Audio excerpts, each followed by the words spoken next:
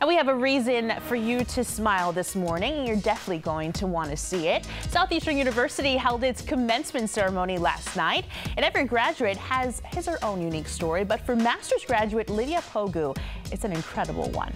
Pogu was one of the 200 girls kidnapped by terrorist group Boko Haram in the dark night back in 2014. Lydia leapt out of the truck the girls were squeezed into, making her escape from the terrorist group.